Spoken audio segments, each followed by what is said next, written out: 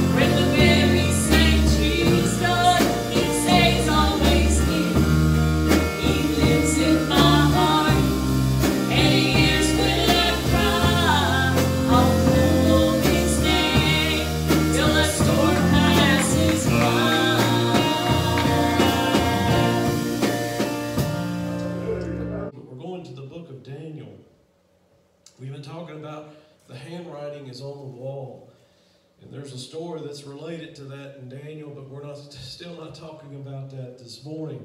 But what we are going to be talking about is that the handwriting is on the wall. I believe the Lord has really shown us the time and the age that we're living in. And I hope that something was said this morning that we'll realize that we're closer than we've ever been to the coming of the Lord. And I believe with all my heart that we're soon going to see Jesus. I believe with all my heart that soon we're going to be together in that city that John talked about and Brother Kobe talked about this morning, that city That is so beautiful. I was telling Brother Joe in between service, I said, it seems like that, so many people get New Jerusalem confused with heaven. But, the streets that are made of gold, they're going to be in the New Jerusalem. The heaven, I don't know what all it's like. The glories are beyond compare. But to be in the New Jerusalem where the streets are going to be as transparent glass. It's just and made of gold. It's just going to be a beautiful sight to behold. It'll be nothing we've ever seen in this world. But I want to go back to the I want to say backtrack this morning. We'll get to it here in just a second. But if you have your Bibles, Daniel chapter 2, I want to read 31 just to cover some things down through 36.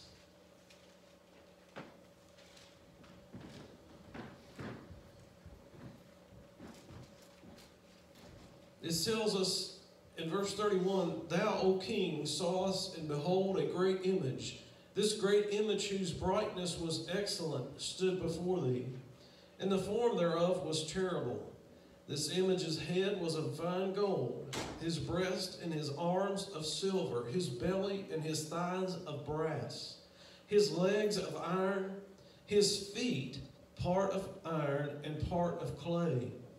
Thou sawest till a stone was cut out without hands, which smote the image upon his feet, that were of iron and clay, and brake them in pieces. Then was the iron and the clay and the brass and the silver and the gold broken to pieces together, and became like chaff of the summer threshing floors. And the wind carried them away. Then no place was found for them, and the stone that was smote, the image became a great mountain, and filled the whole earth.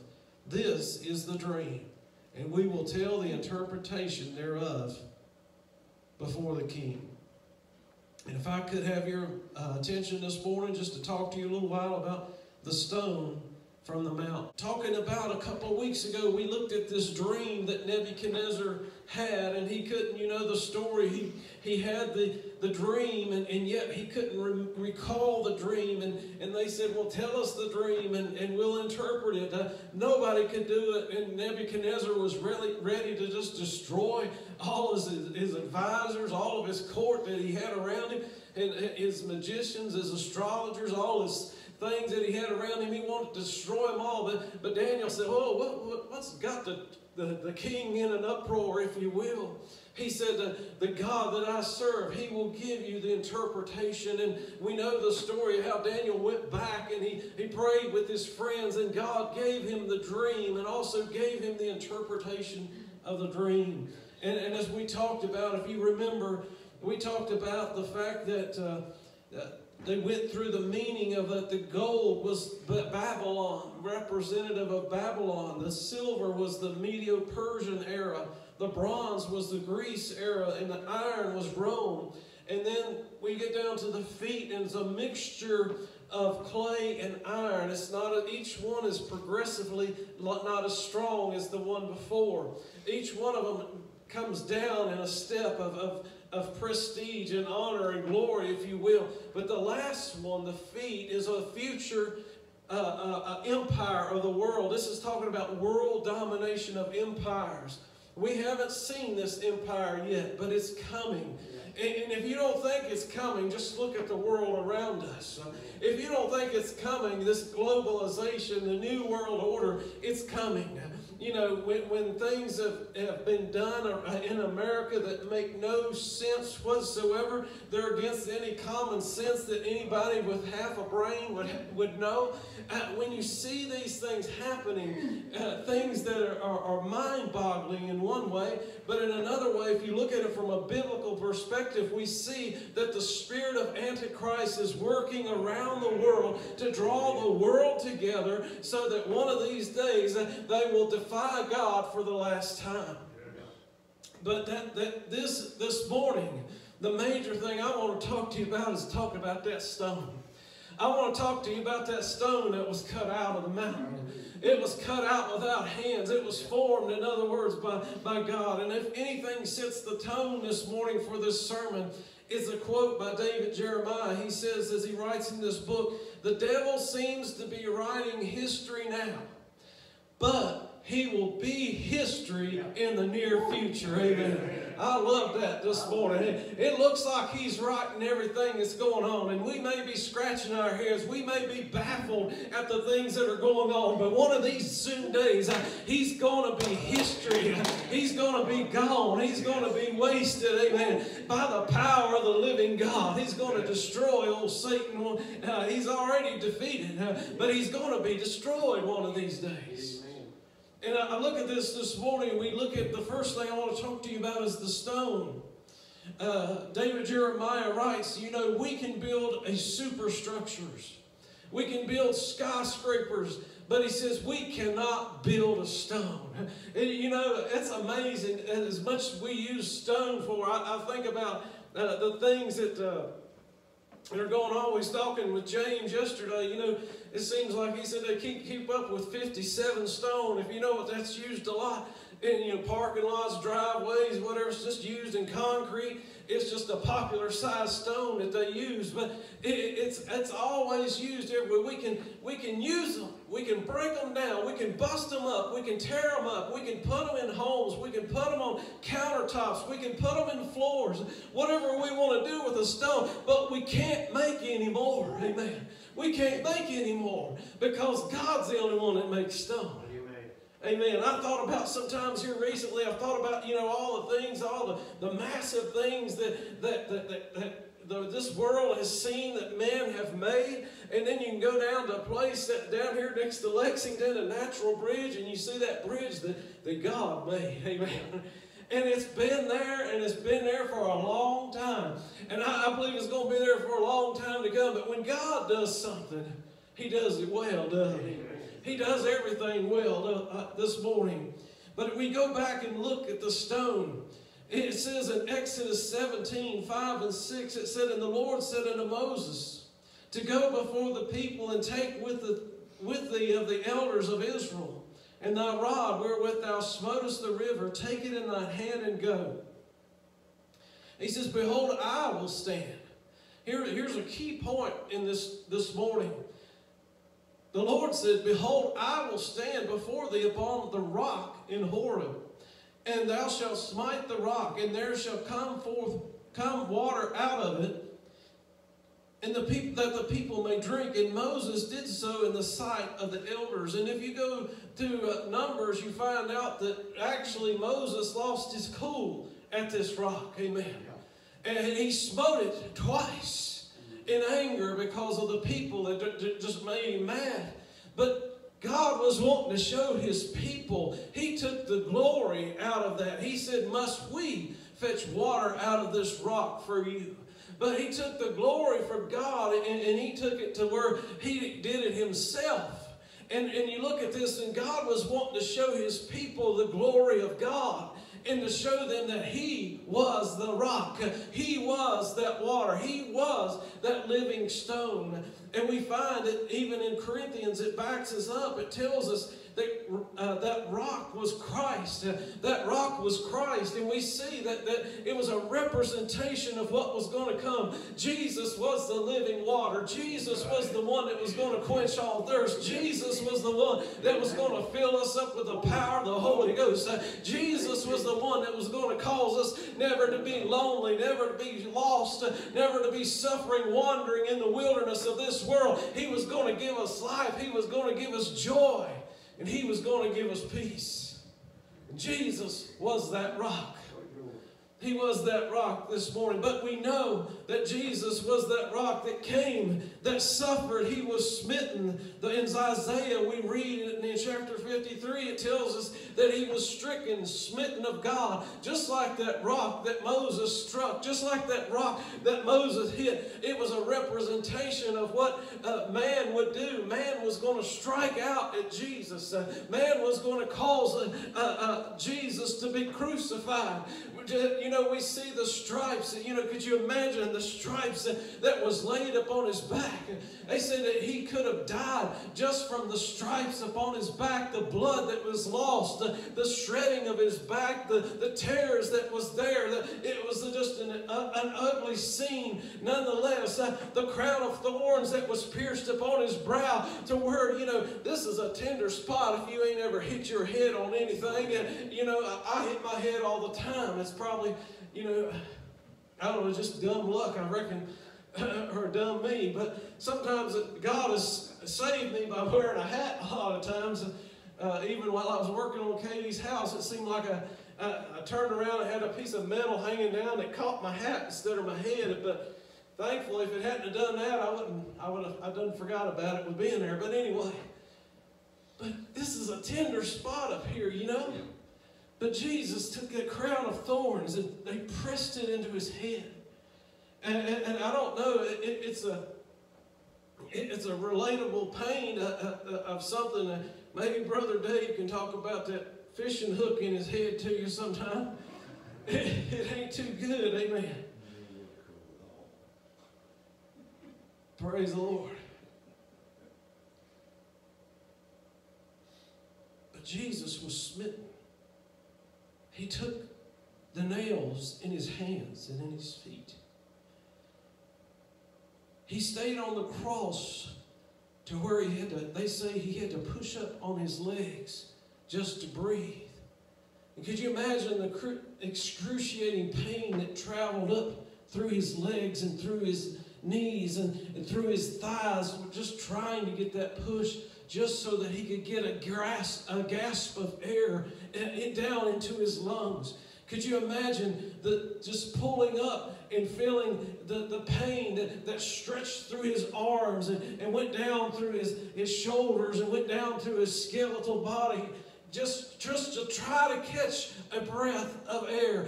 He died in our place. He took that for you and for me. He took that for a world that is lost, and yet the Bible says, and Isaiah said, we've esteemed him stricken, smitten of God. And many today, they don't think that Jesus died for their sins. They'll still think that Jesus is a good man, or Jesus was a good teacher, or Jesus was a prophet. And they still think sometimes that there's many ways to God. But I'm here to tell you this morning, Jesus made a way for us that nobody else can make.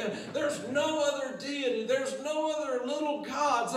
There's no other path of redemption. There's no other way that you and I can be saved but through and by the blood of Jesus Christ. He is our only hope this morning. Yes. As we read Wednesday night, Jesus said in the last day, that great day of the feast, Jesus stood and cried, saying, if any man thirst, let him come to me and drink. That's what Jesus is telling the world. If you need something, you're not going to find it in this world. You can look all over this world. You can look over it. You can look under it. You can look around it. You can look in the cities. You can look in the country. You can look in the desert. You can look in the plains, wherever you may be. But I'm here to tell you, you're not going to find what you're looking for inside your heart and inside your soul except for what Jesus gives you. You're not going to find that peace. You're not going to find that joy. You're not going to find that love. You're not going to find what you're looking for until you get Jesus. He's that living water. He's the one to come. He is that stone. This morning, as we look at this scripture, we go back to the book of Daniel there, and what he said, that Jesus was that stone that was cut out of the mountain. If you think about this, there's other ways. There's so many scriptures in there that talks about Jesus being the stone, or Jesus being the rock. Jesus is the chief cornerstone of the church. He is the building of the church. He is the church. He's the head of the church, but he is the cornerstone. And we look at that this morning. We think about Jesus when he came. And I was talking to somebody. I was talking to a lot of people yesterday. But, we think about Jesus. And I'm not trying to knock what we do. We all see the scenes of Christmas time where we put the manger out there, the little wooden crate that we have, and we put the baby Jesus in the crate, you know. But actually, in reality, it was a trough that was made out of rock. That's what they used back in the day. They would hew out the rock to where they could make a trough in it so the animals could feed out of it. Here Jesus was the rock. He was laid inside of a rock when he was born. Then we see that Jesus died on a rock. He was placed on a hill called Golgotha. It was called a place of a skull. It was a rocky place where he was killed. He was placed there to die for you and me. But not only that, was he placed in an old cave. He was placed in a rock, and a rock was rolled up over the tomb. But thank God, on the third day, hallelujah, that stone was rolled away. Glory to God. And Jesus came out alive. Amen. And thank the Lord this morning, he's alive forevermore. Amen. This world looks at us like we're a bunch of hillbillies, crazy, ignorant people. But I'm here this morning. I pray that one day, before it's too late, they'll just be like we are and come on the hillbilly trail, amen, if they want to call us that, because there's coming a day that God spoke about in His Word. As Brother Kobe talked about this morning, there's coming a day before that New Jerusalem comes down that God's going to put down every sin. He's going to put down every dictator. He's going to put down every robber or crook or king or queen or whatever it may be that stands up in defiance of God Almighty. We look this morning, Jesus is that stone. He was that stone. And He's coming again. There's coming a time when Jesus, when He comes, man, there's nothing going to be able to stand in His presence. You see, one of the things that we read there in that scripture, you think about this, when that stone strikes that clay and iron of the feet, why does it strike the last part and not the head? Because as I've read, these were actually kingdoms that had come, but there's one to come. Jesus is going to put down the last one and the final one. And we see, as Daniel says, when that stone strikes that feet, it's going to be like dust. It's going to look like the chaff. It says in the threshing floor, this is the dust that's going to disintegrate. The powers of Satan are going to be destroyed. The powers of Satan that entered this world and have corrupted this world. Oh man, do we not have a world of corruption? Do we not have a nation of corruption and possibly a state of corruption? Do we not see it everywhere we see corruption? But the Lord is going to puff in a ball of dust, amen. Just like that, and it'll be gone. All the powers, all the people that flex their muscles, all the people that yell and scream, all the people that say, I got the power, all the people that want to tell you and me what to do, amen. We're going to be under new leadership, amen. We're going to be under new rule and reign, as Brother Cody said. There's going to be a new charge, amen. There's going to be a new covering in this world one of these days. But here's the timing this morning.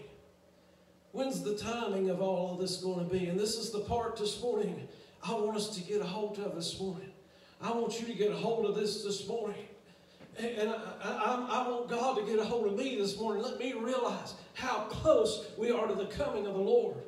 As brother or Dr. Jeremiah says, you know, we're not time givers. We don't know the exact time or the hour. The Bible tells us that no man knows the day or the hour when Jesus shall return. And we know that is put into the Father's hands to tell Jesus this time.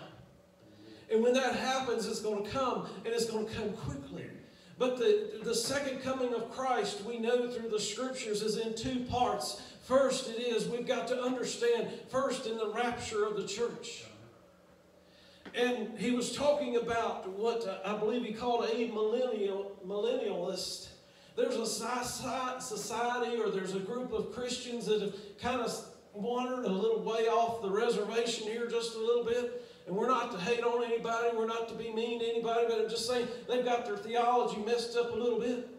They think that we are here as Christians, that the kingdom of God is already here. They think that Christ in us, we're to reach out and we're going to just keep building more Christians and more Christians and more Christians. And that's how the kingdom of God is going to arrive here on earth. But that's not the case. That's not scriptural. That's not good theology. If that was the case, why in the world this morning do we have blessed people in the house of God? Why in the world did God say that He's coming back and He's going to crush those iron feet of clay and mixture of iron? Why is He going to put a tribulation period upon this earth to judge the earth and the sins of this earth? Why is all that going to happen if the kingdom of God is going to envelop out of us Christians that are already here? And it also takes away the fact of the rapture of the church.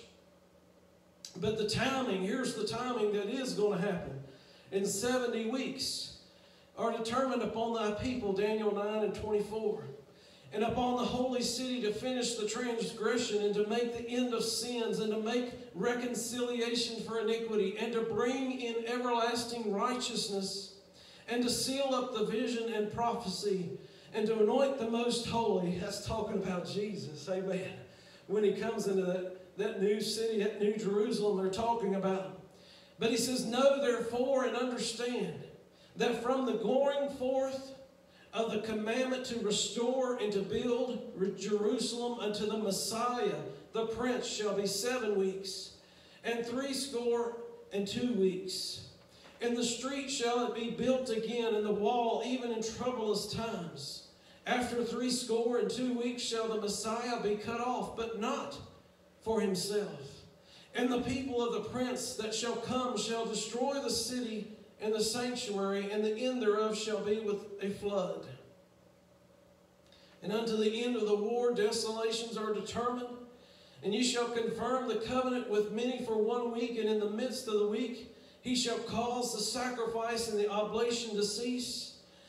For the overspreading of abominations he shall make it desolate, even until the consummation. And that determined shall be poured upon the desolate. This scripture here that we find in 9:24 through 27 in the book of Daniel, we got to understand that one prophetic week, that these 70 weeks that they're talking about, this one prophetic week is equal to 7 years. We good there? 1 week, 7 years. 1 week, 7 years. And we look and see, so 70 weeks was determined until the time that he was talking about when what he begins to talk about to reveal the 70 weeks to Daniel. These 70 weeks are determined as a total of 490 actual years. But there's a separation in between them. We're going to look at that this morning. Daniel 9:25, it talks about from the going forth of the commandment to restore and to build Jerusalem until the Messiah, the Prince, shall be 7 weeks and 62 weeks. So from the issue of the king to return to rebuild the walls that was given to Nehemiah, to go back to Jerusalem, to build the walls, to go back and restore the city, the restoration of the city, to including the temple, to complete the canon of the Old Testament that was written, was 7 weeks. Or 49 years from the time that Daniel was given this. From that time to the next time was 49 years. But it says from the completion of the writing up until Jesus' last physical week on earth was 62 years. So from when Nehemiah, we see from when the commandment was given that Nehemiah could go back until Jesus' last week on earth, there was a total of everything together was 69 years. 62 plus 7. 69 years. That's the prophetic weeks that we saw. So this 60, then it tells us that after the 62 weeks, or the 62 weeks, it says the Messiah will be cut off, but not for himself. What was that talking about? Jesus died for our sins after the 62 weeks. But all of a sudden we look at this, it says here, that's 62 weeks. But in total was 69 years, or 483 years. But there's 1 week that's left that's missing. All this has happened. All this prophecy has been fulfilled when Jesus died on the cross for us. When Jesus came and died on the cross, all that prophecy was fulfilled. 69 weeks, but that leaves 1 week, one prophetic week, is 7 years. That's the tribulation period. This was what God was revealing to Daniel, was letting him know that, hey, there's going to be a time period that's here that a lot of people don't understand, and a lot of people don't communicate with this very well. But this 1 week, it says, and he was speaking of the Antichrist in Daniel 9:27, is going to covenant with Israel for 1 week. And in the midst of the week, he shall cause the sacrifice of the oblation to cease. In other words, in the middle of this, the scripture tells us and reminds us that Israel is going to come to the conclusion the Antichrist was not the Christ we were looking for after all. He was not the Messiah. And they're going to come to believe and put their faith and trust in Jesus Christ in the middle of that week. But tribulation is going to be poured out in those 7 years. It's going to be great tribulation, none like we've ever seen before. This is something for us to see, that we are living in the last days. We're waiting for that 1 week to be completed. Now, how come we're that much closer than we've ever been? Listen to this. We recognize also that this period that we have between the time that Jesus left and the time that the tribulation starts is a time of the Gentiles. In Luke 21, it tells us this, and when we see Jerusalem compassed with armies, then know that the desolation thereof is nigh. Then let them which are in Judea flee to the mountains, and let them which are in the midst of it depart out of it. And let not them which are in the countries enter in thereunto. For these be the days of vengeance, and all that these things which are written may be fulfilled. And they shall fall by the edge of the sword, and shall be led away captive unto all nations, and Jerusalem shall be trodden down of the Gentiles until the time of the Gentiles be fulfilled. Now, there's many things, and maybe this has a twofold meaning. I don't know it all. But there's 2 things that we need to understand this morning. Part of this has already happened. These were the words of Jesus, and they were fulfilled. Starting in AD 66, the Jews of Judea, they rebelled against the Roman masters. In the response, the Emperor Nero dispatched an army under the generalship of Vespasian, if I get that right, to restore order. In 68 AD, Nero died and Vespasian took over, and it left Titus to lead the Roman army. In the year 70 AD, Jerusalem was destroyed. It was wiped out. It was destroyed. It was compassed about with armies. It was destroyed. Israel was scattered among the nations. This was true. This has already happened. But also a prophecy of the Bible has been fulfilled, that they came back in one day. David Jeremiah says, many scholars believe that those times began to draw a close of when Israel became a nation in 1948. And Abram's physical descendants claimed Jerusalem as the capital of the Jewish state. How close are we to the coming of the Lord? If the time of the Gentiles is starting to end in 1948, if the Jewish nation has been revived, they've retained their heritage, they've retained their name, they still can speak Hebrew language, they've kept their language, they've kept their customs, they've got it all right there. They're even getting ready, they're wanting to build a temple unto God, they're making preparations for the coming of the King, and I don't know how far they've gotten, I don't know how far they're going to get, but I'm here to tell you this morning, I believe with all my heart, we got to realize how close we are to the coming of the Lord Jesus Christ by the timing of it all. If we realize that the 1948, the time of the Gentiles was coming to a close, God is trying to get a people ready. God is trying, He's given grace and more grace. He's given grace above grace to those that would come to Him and believe and follow Him. But yet that window of opportunity is slipping away. That window is coming to a close. The time of the Jewish people, it's going to revert back to them in the tribulation hour. It'll be no longer the time of the Gentiles. God's going to break it down. God's going to destroy it. God's going to break the back of those that come against Israel and come against the Jewish nation and His people, and He's going to reign one of these days. Salvation. Romans 15:12 tells us that Isaiah saith, there shall be a root of the Jesse, out of Jesse, and he shall rise to reign over the Gentiles, and in him shall the Gentiles trust. That's exactly what's going on. We're under a time of grace, but that grace, that hour of grace may be getting closer to the coming of the end because Jesus is getting ready to come back. Amen.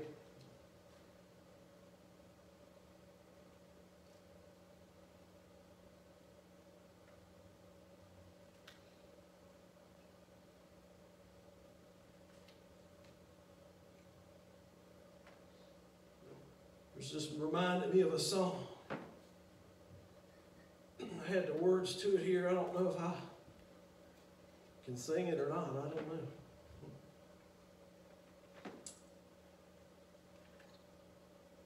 As I heard about a stone that was hewed out of the mountain, Lord, I heard about a stone that came rolling down from Babylon. I heard about a stone that was hewed out of the mountain, Lord, and tore down the kingdoms of this world. Oh, I'm searching for that stone that was hewed out of the mountain, Lord. I'm searching for that stone that came rolling down from Babylon. I'm searching for that stone that was hewed out of the mountain, Lord, and tore down the kingdoms of this world. Oh, Daniel saw that stone that was hewed out of the mountain, Lord. Oh, Daniel saw that stone that came rolling down from Babylon. Oh, Daniel saw that stone that was hewed out of the mountain, Lord, and tore down the kingdoms of this world. Oh, my mother had that stone that was hewed out of the mountain, Lord. My mother had that stone that came rolling down from Babylon. My mother had that stone that was hewed out of the mountain, Lord, and tore down the kingdoms of this world. You know I found that stone that was hewed out of the mountain, Lord. You know I found that stone that came rolling down from Babylon. I found that stone that was hewed out of the mountain, Lord, and tore down the kingdoms of this world. Well, you can have that stone that was hewed out of the mountain, Lord. Well, you can have that stone that came rolling down from Babylon. Well, you can have that stone that was hewed out of a mountain, Lord, and tore down the kingdoms of this world. Oh, hallelujah. this morning, Jesus is going to tear down the kingdoms of this world. All those that prosper and look like they're doing just fine right now, one of these days they're going to come down, and it's going to come down suddenly. It's going to come down just as quickly as they raise their head. God's going to put them down just as quickly and as swiftly as the dust. It's going to be like nothing we've ever seen before. And I believe we just got to keep looking up, children. We got to keep looking up. Jesus is getting ready to come back.